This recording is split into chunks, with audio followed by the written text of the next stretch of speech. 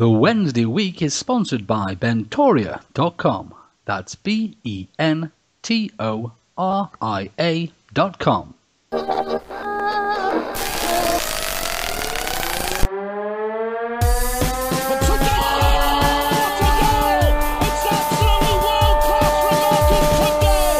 There's a chance here, a great save. A turner from McClare. Mike Hannon. A terrific goal by Sheridan. Brexman against Jones. Get in. You could have two goalkeepers in there that would have trouble with saving that.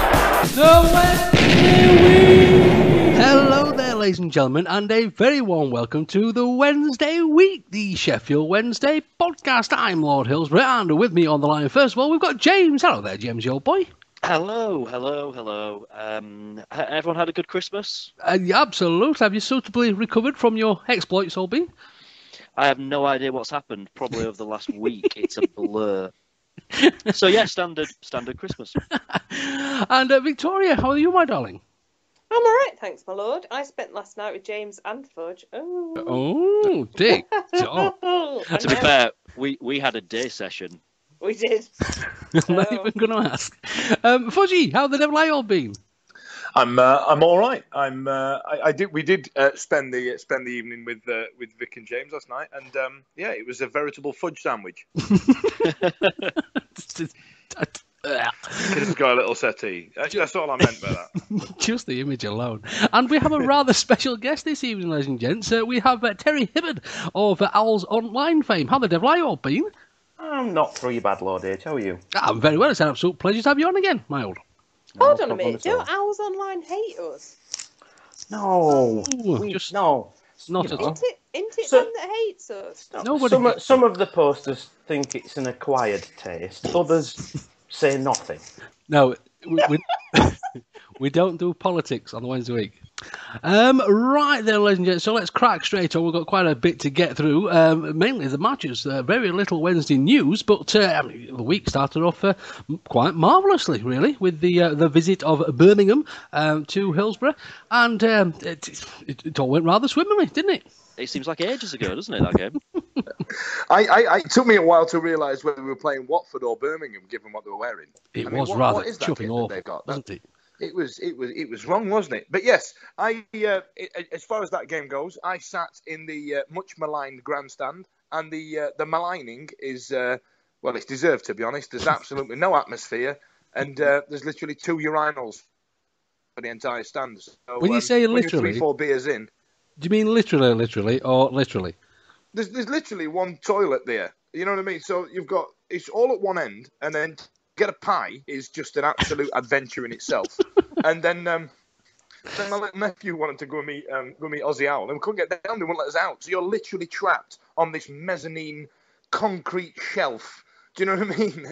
With just no atmosphere. And you can hear the away fans at one side, you can just hear the home fans on the other, and you sat there just going. Anyway, back to the football. I think that Birmingham kind of owes an apology. They didn't actually turn up. I mean, they clearly had too much Christmas pudding before they kicked off, and it was quite actually embarrassing. I mean, we made them look amateurish, and I don't think Barry Banan broke a sweat at any point. He literally just jogged around, pinged a few absolute peach of them. Not that I'm saying he played badly. He just didn't break a sweat. And he didn't need to. Cheeky Nando had an awesome game, as we saw. But yeah, I think, yes, we were good, but Birmingham were awful. And if I was if I'd made that journey on Boxing Day, on a day where I could be with my family, I'd be a little annoyed. I'd be bare vexed, fam. As to say, our first goal was a little bit of a scrappy affair, wasn't it? It's not exactly what you call the peach. There is a sort of shout for a handball in there as well, although I think it was more ball to hand personally. And I mean, up until that point, we'd had us chances, but again, it all came after the goal, really, didn't it? It was like we were giving them a chance. It was like we weren't trying and not having to do much and still look better than them. After the first goal, I think they might as well have just packed up and gone home. Took the sideways Germany flag kit and disappeared.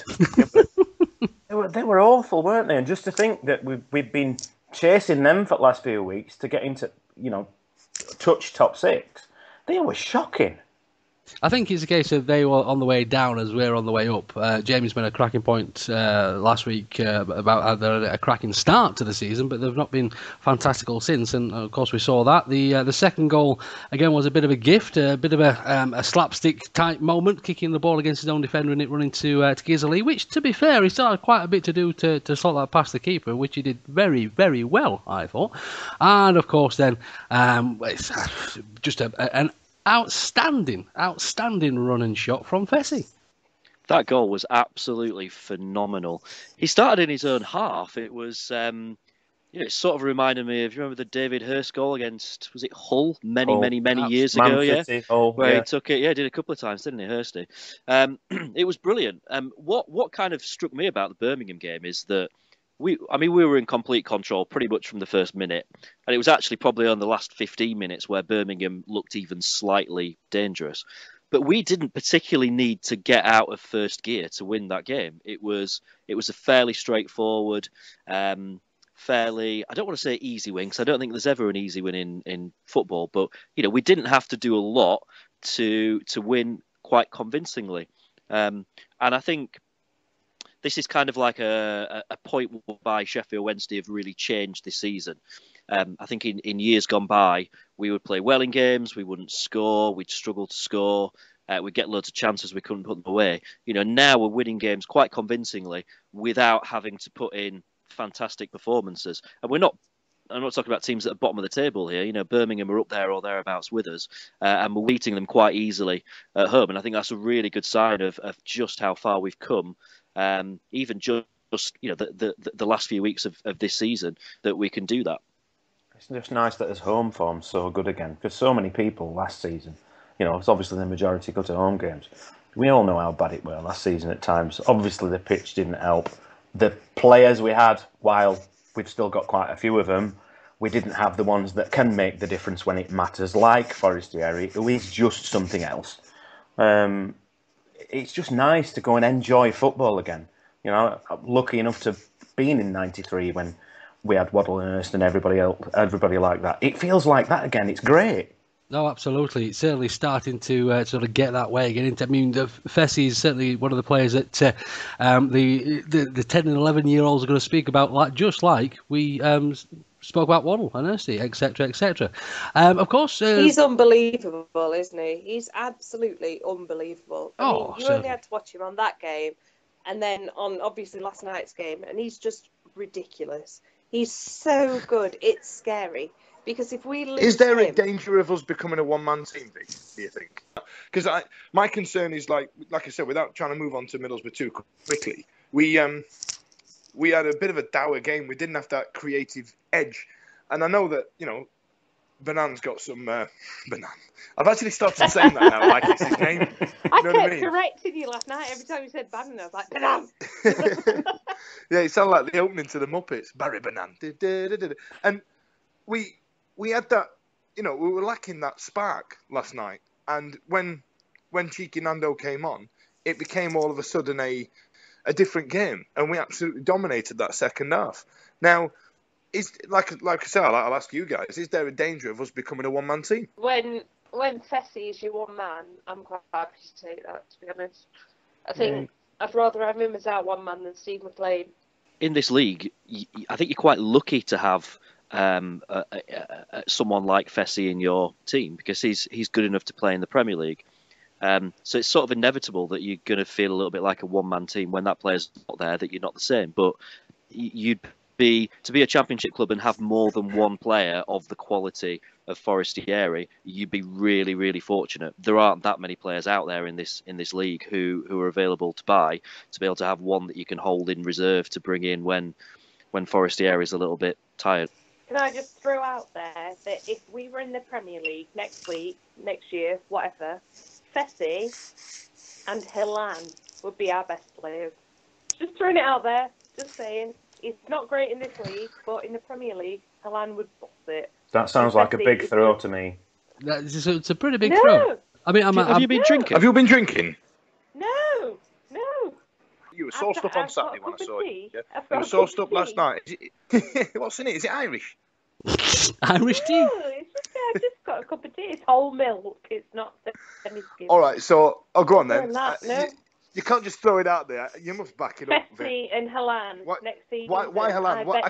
I can see with Fessy. Why Halan? Do you know what? I don't know. It's a bit like a bit of a young Clark thing. It's just a bit too skillful. No, shut up. No, Ben. So it's essentially, it's a bit too skillful for our level. I genuinely, I could see him doing well.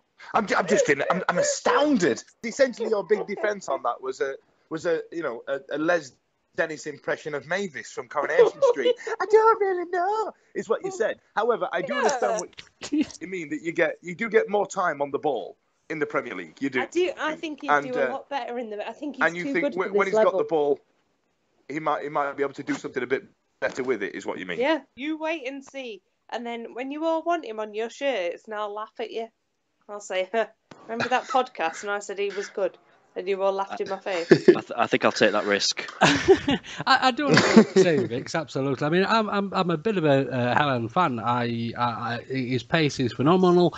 He can't argue with his pedigree, where he came from, and at the moment, it just seems to be our player that comes on when we're playing a counter-attacking style. Again, we'll come on to Middlesbrough in a moment or two.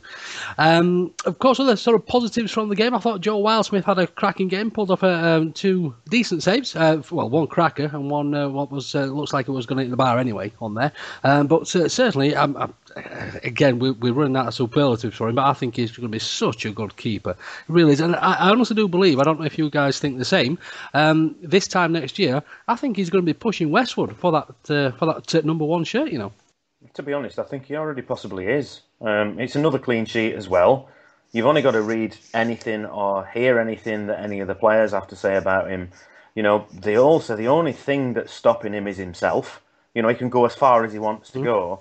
He's getting accolades left, right and centre, and fair play. I mean, you know, you go in the ground and Westwood's name's not on the team sheet. And if you just stand around and listen to people, not in a Stoker style, obviously, but you stand around and listen to people talking, and there's nobody worried about him being in the net. You know, you'd throw a 19, 20-year-old in the goal, I don't know, 2 3 years ago, and instantly people go, oh, well, he'll just be off on loan, and he's only here for, this game just because he's got to play. Now he's proven he's been I'll agree good with enough. You, Terry. I agree with you. I don't... I think panic is a strong word, but when Richard O'Donnell dropped into the side, there was a slight concern about his age and his experience that might cause him an issue. But I don't have that with Joe. I feel like he's a hell of a capable keeper already at such a young age. Yeah, but look, speaking of O'Donnell, though, when he came into the side, we were a different team, and I know it's oceans apart from what we've been for years, but we were a different team in a different position, fighting for different places, and arguably the pressure was higher on O'Donnell because back then the defence weren't as good, or the strikers couldn't get us out of trouble if we got into trouble. Like we seem to, we like to let the other teams have a go before we do. At the minute, we're that good. But back then, somebody like O'Donnell concedes, the crowd start to get on the players' back, not necessarily him. The pressure is 10 times worse than what it is now. Now we've got better players in front of him, and that's no disrespect to the lads before. I just think because the team is better, Wildsmith must have more confidence in the players in front of him than maybe O'Donnell would have had back then. Can I raise another player who's been causing a bit of debate? So we've talked about before, but that is Gary Hooper. Because I think there's still a few people that aren't really won over by Hooper and his performances. Can I give you some stats? You know I like a good stat. I know you do. And this is I've got a friend called Steve who runs a Facebook fans forum, and this is a really interesting thing that he posted the other day, which was the number of goals that we score without Hooper on the pitch compared to the number of goals that we score with Hooper on the pitch. So this takes into account the Huddersfield game, the Blackburn game, Derby, Cardiff, MK Dons, Wolves and Birmingham. So there were 294 minutes where he wasn't on the pitch in between those games, and we scored 1 goal. And there were 336 minutes where he was on the pitch, and we scored 14 goals. So that's an average of 1 goal every 294 minutes without Hooper on the pitch, and 1 goal every 24 minutes with Hooper on the pitch. And he's not scoring those goals, all of them. He's scoring some of them. But I think that what you get with Hooper is you get that maturity. He's got a football brain. He moves around. He pulls defenders away, and he allows people like Forestieri and other players to go on and score goals. You can't argue with those stats. That's a huge marked difference between the number of goals that we score with Hooper on the pitch than when he's not on the pitch. I went with James, didn't we? We went down to Gary Hooper's debut for us, and went down to Charlton.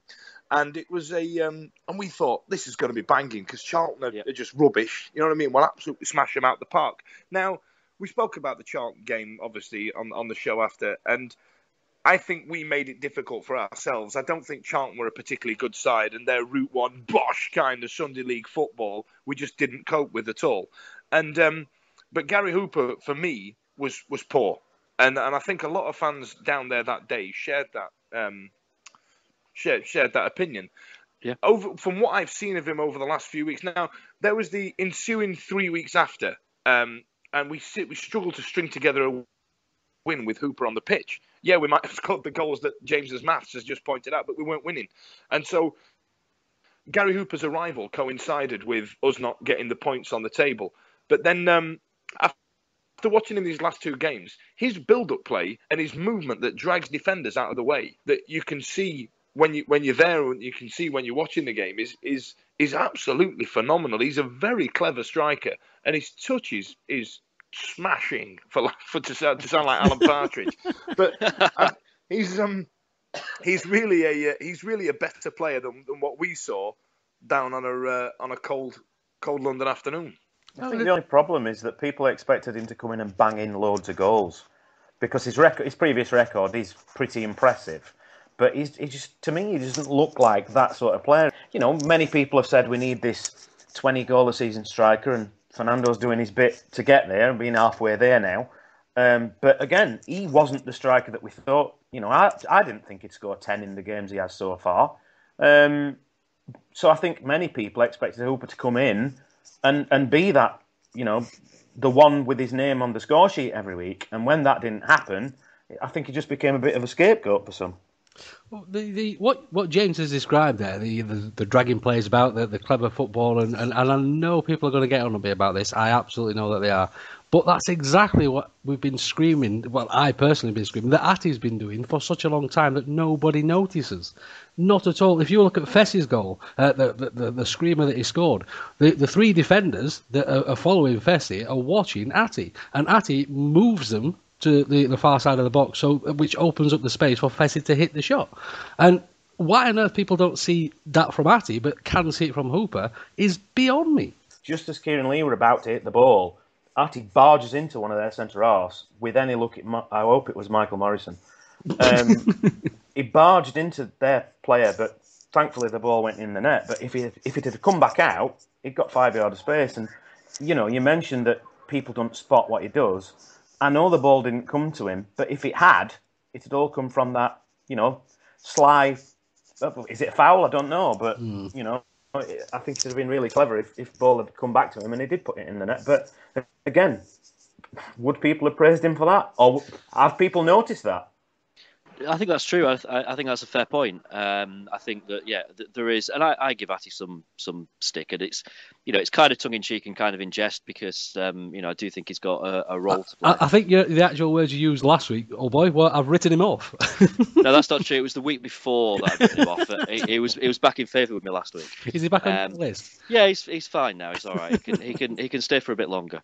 No, you're right. Yeah, and I think, you know, probably the difference is with Atti is that because he's a big guy, so you expect him to kind of be winning everything in the box and scoring lots of goals from set pieces and stuff, and that's not kind of the strength to his game that you'd expect it to be with him. I suppose with Hooper, you don't look at him, he doesn't look particularly kind of, you know, he's not a really kind of slim build kind of player that you expect to be running about all over the place and finding lots of space. So, you know, he also does something that you wouldn't expect from someone of his physique, I guess. That's very diplomatic of you, James. That was he's a bit chubby, isn't he? Let's be fair. He's a little bit chubby.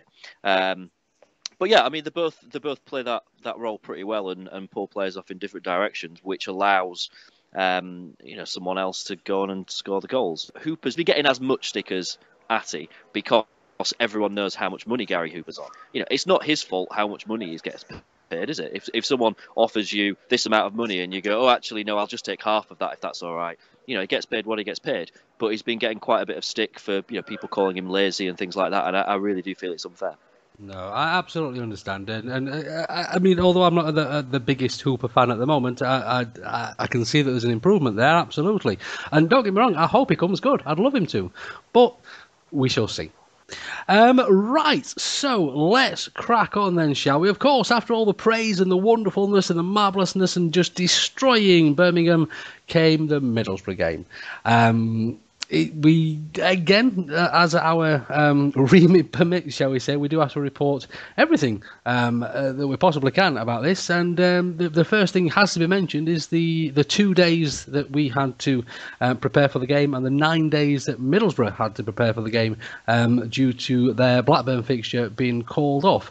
Carlos has had words about this. I think the press have blown it up a little bit more than probably Carlos has done himself. It is what it is, isn't it? It's English football. This is how it happens sometimes. Yeah, it's always happened and it always will. You're going to get that. You get games that get called off. It feels more unfair at this time of year because of the fact that you're playing 2 games in 3 days. So a team that's not playing 2 games in 3 days, it feels like they've got an advantage. So it is what it is. Next season something like that might go in our favour.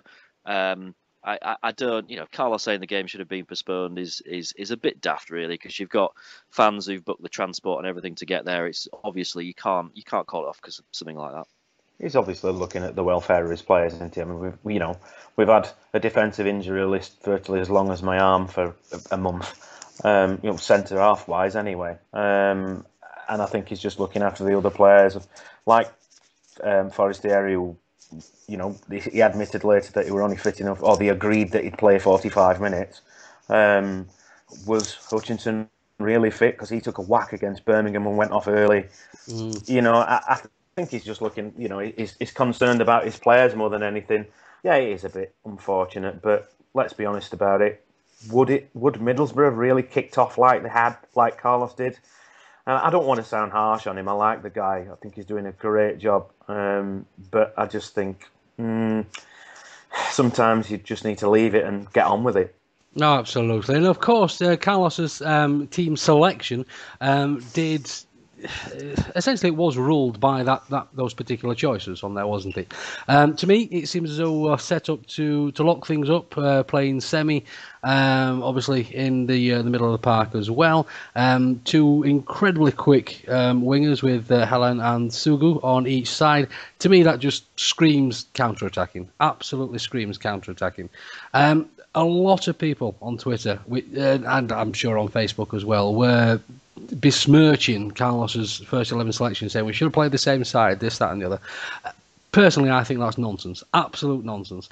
If Fessy had started the game, played 90 minutes and got injured due to fatigue or anything at all like that, quite simply our season would have been well and truly chuffed on there, wouldn't it? So to want to play the same team with the injury list that we've had, I just think is nonsense. Absolute nonsense. Totally agree. Yeah, I just you can't do it. He knows those players. He knows what their kind of fitness level is like going into that Middlesbrough game, and he knows who's going to be fit enough and capable of managing 90 minutes. And he's got to be looking ahead to the Fulham game next week, who are a team that concede goals for fun, and thinking, that's a place that we can go there and win. And I don't think he'd actually come out and say that he's necessarily prioritising the Fulham game over the Middlesbrough game. But it kind of feels a little bit like that's what he's doing, and kind of looking at it thinking, I need to have my strongest 11 available to play at Fulham.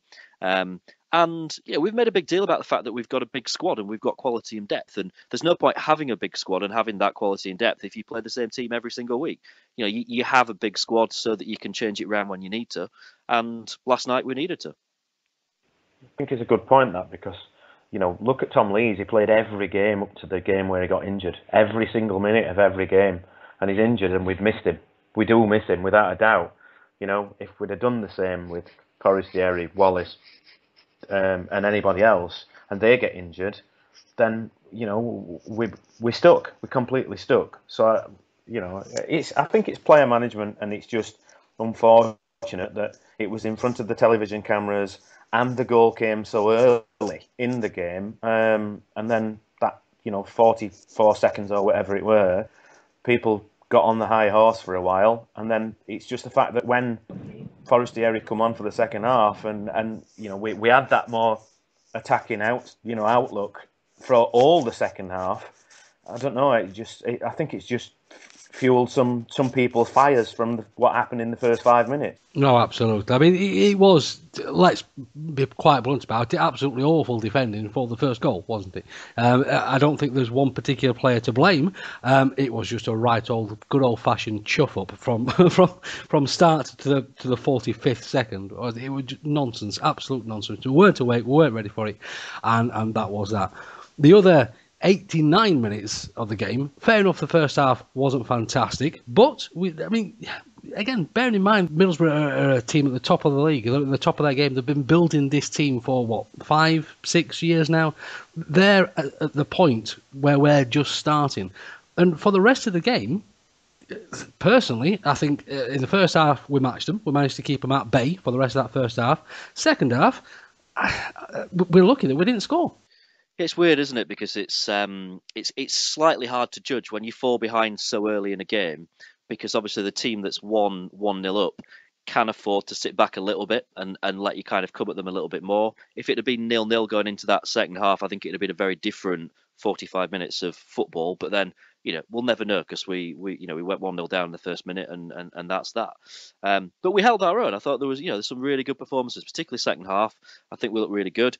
We look at so much different with Forestieri on the pitch, and I know we kind of touched on this earlier on about what a difference he makes. But the way that he connects our defensive play to our forward play is something that no one else can do in that squad. He's phenomenal at that. So, yeah, I think we could probably consider ourselves to be unlucky not to have got something out of it. At the same time, it didn't feel like, we were seriously banging on the door, really testing the goalkeeper or anything like that. We didn't have a massive amount of clear-cut chances, and I think that's just comes down to as simple as the fact that Middlesbrough have a good defence, and they defended and did what they needed to do, and they won the match. So, fair enough to them. It started so badly for us that we were up against it from literally the word go. We did ourselves some justice, I think, and any neutral watching that would probably think actually Sheffield Wednesday are a decent team. The net result is the same. We come away with 0 points, but what it's not going to do is I don't think it's going to hit our confidence as a team. I think they'll have been back in training today, or I don't know if they get a little bit of a rest or whatever. But next time they're on the training field, they can afford to think, we did everything right. We just didn't score. On another day, we would have done and would have got something out of it. So, that for me is the important bit, is that the confidence won't be hit, and that we'll now, we write that game off, and we'll now be thinking about going to Fulham, looking at their defensive issues and how we can exploit them, and hopefully we can bounce straight back, get 3 points on Saturday, and then everyone can forget about all the silliness that came about as a result of last night and team selection, everything like that. My favourite thing about last night was, and you were there to witness it, Vic and James, the hyperbole on the internet. Was it not the greatest thing you've ever seen? It was comedy. It was comedy. It was just... it just writes itself, some of these things. I've got to give Fudge some credit here, actually, because he made what was actually quite an entertaining game of football 20 times better, because it was a bit like having a mini podcast on the sofa. So whenever there was like a lull in play, everyone would turn to Fudge, and it'd be like, the Dan Fudge social media corner, where he would run through his favourite tweets from the last 5 minutes. It was brilliant. He was so angry about all those tweets, though. That's the main thing. Every so often he'd be like, listen to this, Ray. Listen to this. This is what so-and-so says from so-and-so. Oh, God. Stop tweeting when Fudge can see you. He gets so mad at it. Oh, but it was brilliant. It was probably more entertaining than the actual game of football. It was brilliant. I must admit, even I managed to get a little bit wound up with a couple of Wednesday fans on Twitter. And you went for it, my lord. You went in capitals. There was so angry. We all sat there like Fudge went, "Oh, look at my lord's post," and we all like, "Oh, no, he's just mad." Yours was one I actually read out, Lord H. Yours was one that actually went, "Oh, yeah. Lord H has lost it. He's gone mental. He's had too many sherries." It's not so much that. It's people quite rightly sometimes do describe me as a happy clapper. But I personally think that the word supporter means that you support your team no matter what. To be losing 1-0 against the league's best team, quite simply, with undisputably the best defensive league in the best defensive side in the team. It's just crazy how people was just effing and blinding and jeffing and getting on at the team so much. And when we're losing 1-0, if we'd been losing 10-0 to Toy Town, I would have absolutely understood the sentiment. I wouldn't have agreed with it, but I would have understood it. I could not for the life of me wrap my head around what people were getting so incredibly angry about yesterday. It completely baffled me. I thought at one point that clearly I was getting this wrong. I thought I could see what Carlos was doing, setting up for a counter-attack. I understood why he was doing it, because the players had played 2 days ago and were absolutely knackered. I couldn't fathom why other people couldn't understand that. And everyone's entitled to an opinion, of course they are. But to scream and shout that Carlos has got it wrong because he's not put exactly the same team out that's played 2 days ago is nonsense, absolute nonsense. And then I get people tweeting me saying, well, Andy Murray manages to do it and cyclists do it and things like this. And nonsense to compare footballers and having the same training as other sportsmen, and you might as well compare them with athletes like sumo wrestlers. It's bumcum, utter nonsense, and it really got on my goat. I had to switch Twitter off yesterday. You're so angry. No, it makes me cross when supporters don't support. Let's take a big deep breath. And as the only place I actually exist is Twitter, to switch it off takes some doing, because essentially Lord Hillsborough stops existing when Twitter gets switched off. And it looks as though Carlos had a similar sort of ethic. Carlos actually got on Twitter and started replying to the fans, explaining, if you like, his selection. Of course, I'm sure plenty of people have seen this as well. There was a couple of tweets out mentioned about the players were fit, and if the players were fit, of course he'd play the same side. There's another tweet that Carlos sent about injuries. Westwood, these are Carlos's names for the players, not mine. Westwood, Tom, Turner, Alex, McGugan, Hooper, Boos, Marco, Moore, Sam and Philip Mello all injured, so he couldn't pick them. I don't understand why people don't understand this. Am I being wrong? But he did pick Sugo, didn't he? So for that, he deserves a bit of a slap. But he's not a terrible player. Oh, he was pretty naff last night. But it's I think we're all pretty much on the same page in this audio forum that we are in at the moment, which is that it was silly. The meltdown on Twitter was silly, but it happens, and it happens every single time, and there's no point of being surprised about it or getting annoyed about it, because it's going to happen. It happened umpteen times last season. It'll happen again this season. Whenever we have a game where we don't score or we lose, Twitter will go into meltdown. Liam Palmer seemed to get the majority of stick last night, who actually, particularly second half, he wasn't anything like as bad as people were making out. Sugu was the only one that I would have looked at and said he was fairly poor right throughout the game, never really kind of offered us anything. Beyond that, everyone played all right, and that's, to me, that's all that matters. If people want to kick off about it on Twitter, then fine, go for it, don't matter, I'll just ignore you. I mean, the way we set up, it's like how we set up towards the start of the season with a one up front anyway. It's just the last couple of games, I think we've been spoilt a little bit with two strikers and Forestieri in the team as well. I mean, I know, injuries were always going to play a part, or fitness or whatever, and it's been mentioned to the nth degree over this last 24 hours. But, going back 6, 7, 8 games, we played with one up front. That's the way we did it. And And it worked. It was working. It had worked prior to that. So, what's to say it weren't going to work last night? Absolutely. And again, I'm all calm again now. I apologise for my earlier rantage. I love all Wednesday fans, of course I do, even the people that are wrong. I'm joking. So let's put the Middlesbrough game to bed, shall we? As James said, let's pop it behind us and we'll just move forward from it. Oh no. Jeeves, we're going to need some more equipment. Then you need to speak to Oddballs, a speciality. What the? Oddballs, a speciality deal in steel, food, and engineering equipment. Where's that voice coming from? We offer great deals on all types of equipment and can include dismantling, delivery, and erection anywhere in the world. Did he just say erection? We can also buy your surplus equipment or sell it on commission. With over 30 years' experience, let us achieve the best deal for you. Where can I find out more, Voice in the Sky? Go to www.bentoria.com. You heard him, folks. Jeeves, get a broom. Right then, ladies and gents, so let's crack on with the Wednesday news for this week. There's not a great deal of it, but it is rather awful, some of it. Quite simply, Pavel Srnicek, unfortunately, has lost his fight after his cardiac arrest. Pavel was placed into an induced coma to try and help his body recover from what happened, and again, just shocking that he never came out of it. 47 years old, which is just no age at all, is it? There's been countless tweets from not just obviously Wednesday fans, Newcastle fans, Pompey fans, etc., etc., etc.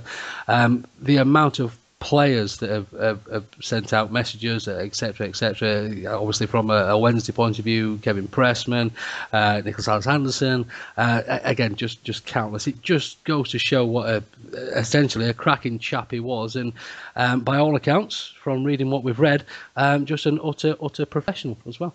Yeah, it's really horrible news, and we talked about it last week, and I think we all kind of paid our own sort of tributes to Pavel Srnicek and our memories of Pavel Srnicek a week ago, and it's obviously the football family, if you like, has come together today with this news, and I think it's really taken everyone by a little bit of surprise, because you kind of imagine someone that's 47 years old and obviously what happened with him having a heart attack, and certainly for me, I just kind of assumed in my head it would just be a matter of time and he'd pull through and it'll all be fine. So it really hit me really hard today when they decided that they would switch off his life support, because it had not really entered my head that was even remotely likely to happen. So horrible news. A really sad day for football generally, particularly obviously for Sheffield Wednesday and Newcastle as kind of the main two clubs that he played for in this country. And it goes without saying, thoughts very much with his family. Yeah, it's absolutely horrendous. Like, the guy was 47. It's no age, and like, he was so fit and healthy. And like, we say this every time, pretty much every time we say someone's ill, we say, oh, but they were so fit and healthy, and it's just, it's awful. 47 years old, it's no age. I feel so sorry for his whole family. What a shit Christmas and shit New Year. And the only consolation we can say is the whole Wednesday family are behind you. We're all praying for you. We're all thinking about you. God bless. Yeah, here. I mean, you've only got to see the, compliments paid by players of his Wednesday generation as well tonight. Right across Twitter, they're all, everybody just can't say enough about the bloke. And it was just one of those honest pros, and you knew what you were going to get. He weren't spectacular. He weren't rubbish. It were like a 7 out of 10 virtually every week. And it's just shocking. It's just shocking. And, I think, as everybody's already said, I just think everybody's thoughts are with his family and his friends. And it's just horrible. That's 7 out of 10 now, though. Can you imagine that now? we'd be at the top of the league, wouldn't we? If we had his 7 out of 10 an hour. It's just, it's frightening. It's absolutely frightening. And I hope that, Sheffield this year has lost 3 bloody good goalkeepers, and it's a really, really sad time for the city. Yeah, there's nothing at all that we can say that's going to ease anything or that's not being said, or there is no words for this kind of thing, and it's just one of those awful ironies as well. It's come on the 8th anniversary of Phil O'Donnell's passing as well, which again 8 years ago that O'Donnell went, again just far too early, and it's one of these things where it just reoccurs, and it's awful.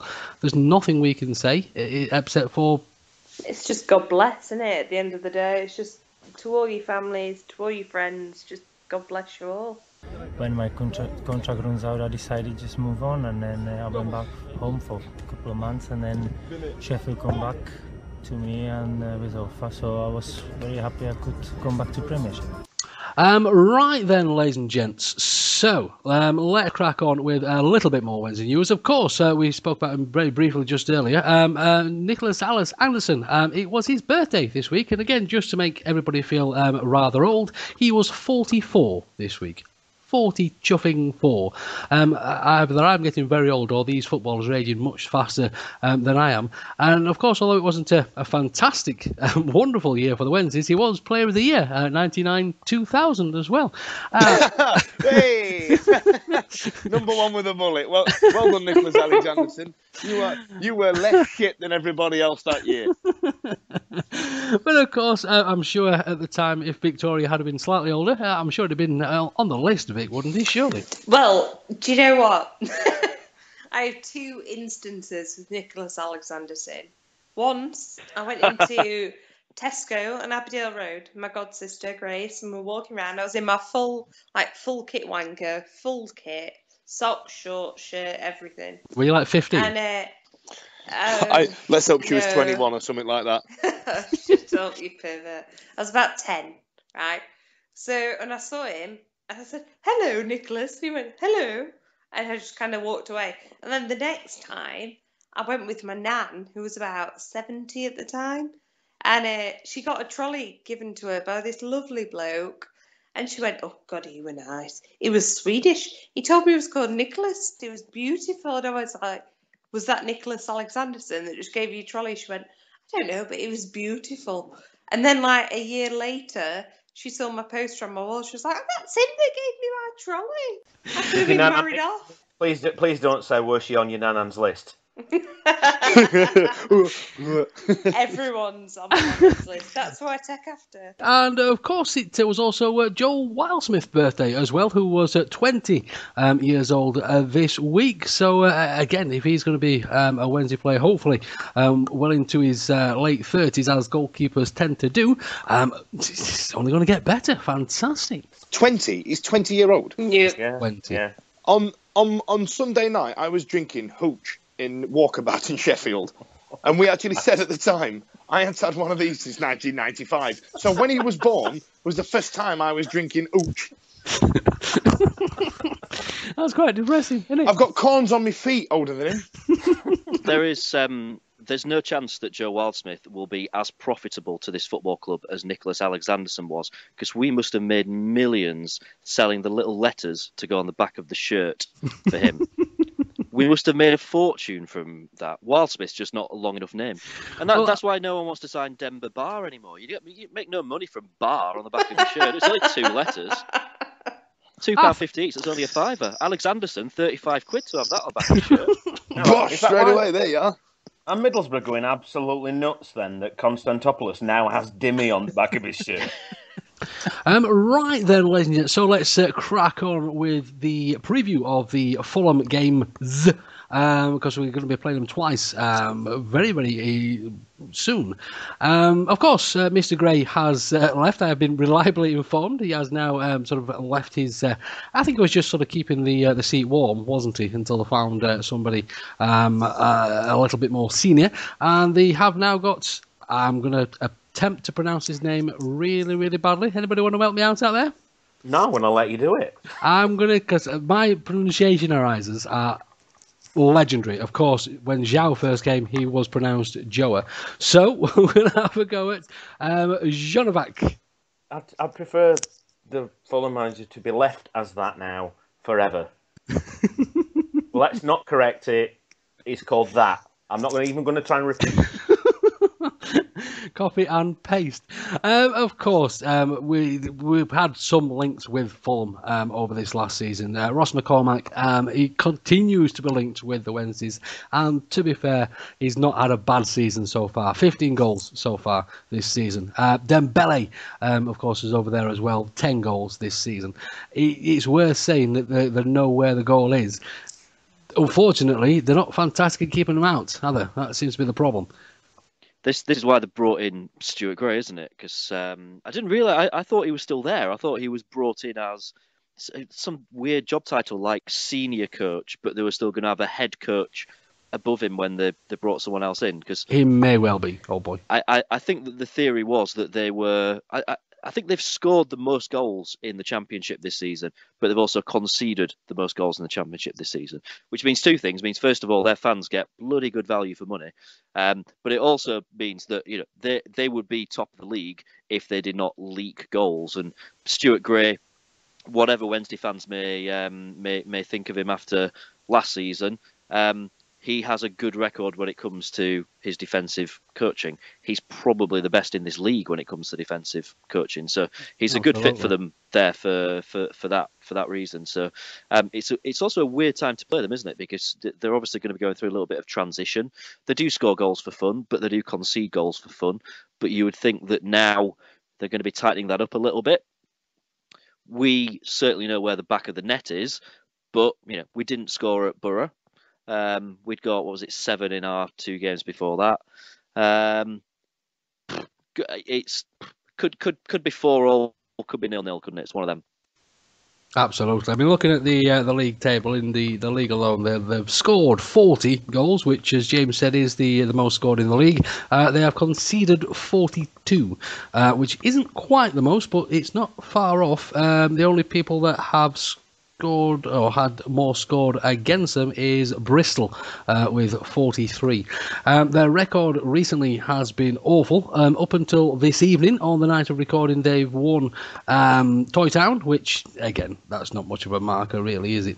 But apart from that, 1, 2, 3, 4, 5, 6, 7, 8, 9 games they've gone without a win until they face Rotherham this evening. It's going to be an interesting one, this. Hopefully, they're not going to quite have their house in order before we rock up there.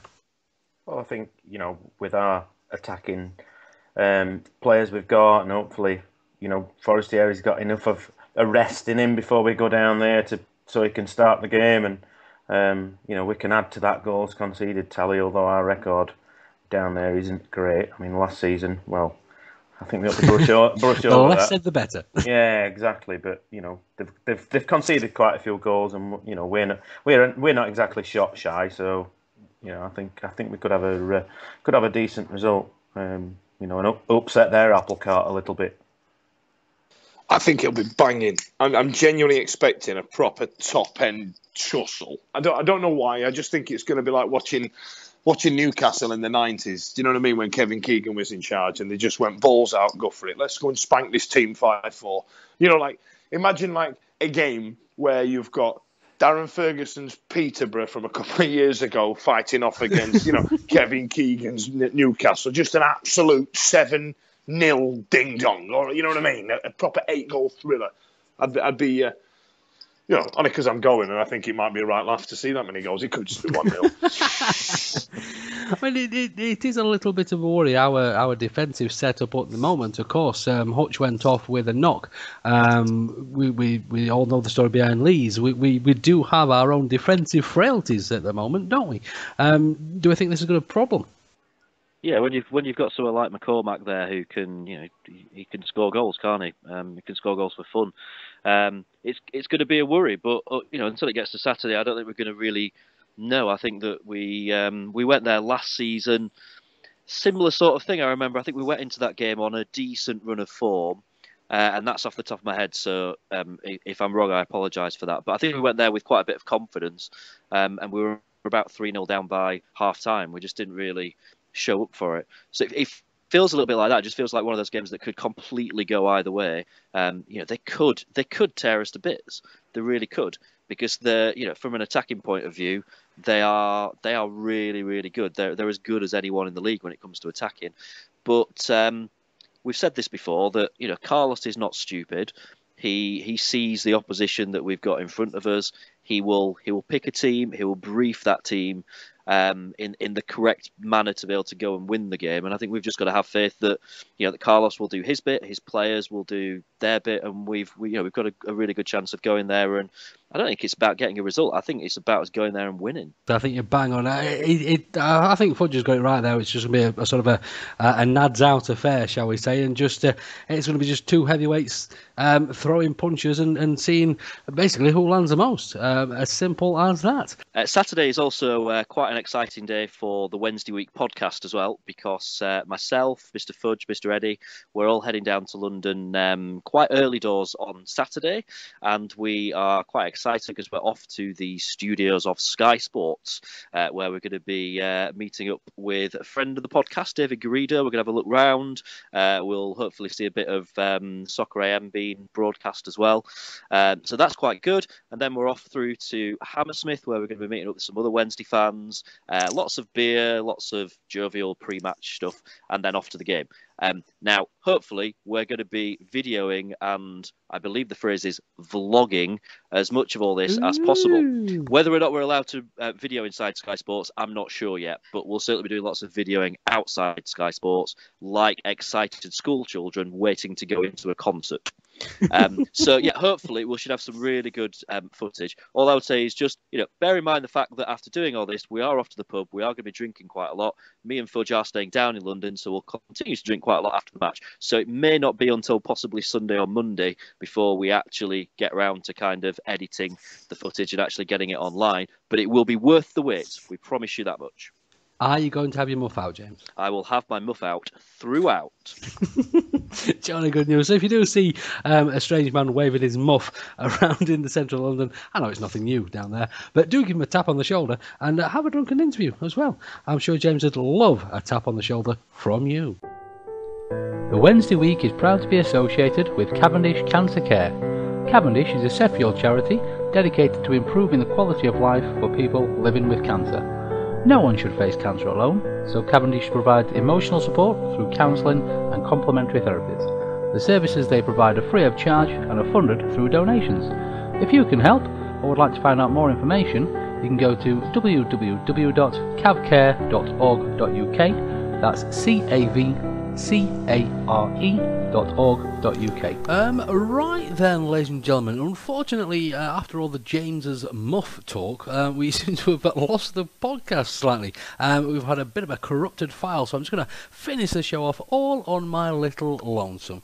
You're stuck with me, I'm afraid. Just before we do that, we have had a note from Andrew Every over there from the Aussie Owls, the Australian Owls, who is trying to gather as many Australian Owls as he can in Melbourne on the 16th of January for the Leeds game. So please, if you're out there in Oz and you'd like to attend the match with a lot of the Australian brethren out there, you can do that. You go over there to Facebook. There's a Facebook event set up, or of course you can contact Andrew himself over there on Twitter. The note he sent me with his Twitter handle, the cheeky little monkey, is at AKR Every. That's AKR Every over there on Twitter as well. So please do get in touch and join in. Looks like it's going to be a cracking time had by all. Of course, I would like to thank all the chaps and chapettes that's been on the podcast this evening. You can get on to James over there on Twitter at James Marriott, Victoria at Victoria 1867, Dan Fudge at Dan Fudge, and a massive thank you, of course, to Terry for joining us from over there on Owls on online. Absolute pleasure to have you on. And of course, you can get all the Terry not just at Owls Online and at owlsonline.com, but you get all of his personal Twitter handle as well over there at Hoyland Owl as well. Oh, of course, if you'd like to get hold of me over there on the Twitterage, you can do that at Lord H. That's L0RD_H. You can get hold of the podcast at TWWcast. You can send us an email. You can get us on Facebook. You can like us over there on YouTube. And of course, please do subscribe to the iTunes as well.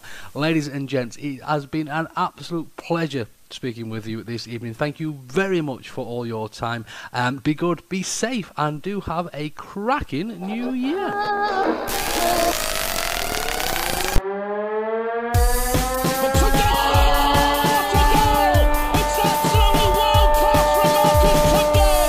There's a chance here, a great save. A turner from McClare. Mike Hunt, a terrific goal by Sheridan. Brentman against Jones. Get in. You could have two goalkeepers in there that would have trouble with saving that. I was actually going to ask if your nan was wearing a full kit. No. I tell you what, this is weird, and I don't know if this is a sign of age, like you were talking about Lord Ilch. Lord Ilch? Lord Ilch.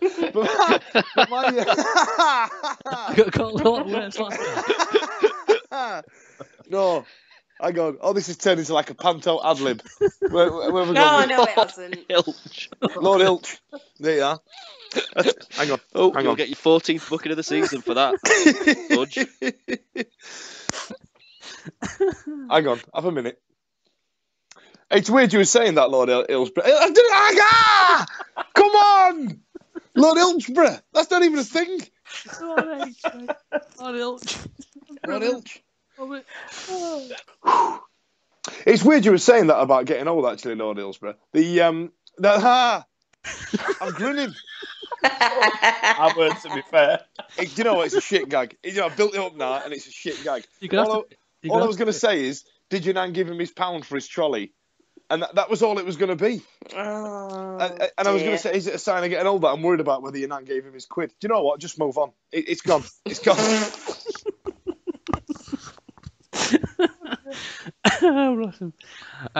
Right. No, I was going to say, I've just found a cat shit that I don't know how many days old it is on my living room floor. I'm just going to wipe it up. Give me 2 seconds. Wow. Jesus Christ. A big pile of shit. Just honestly, when you were talking away, I just, I thought, well, I'll put the washing away, get something done, like. And what he's done is shat under where all my clothes have been drying, and then just pulled a pair of kegs off of the rack. Oh God, I'm and crying. Just buried himself under that. I wonder why he was hanging on the table, the muggy little sod. Just a pile of shit in my living room. Aren't you glad you came on, Teddy?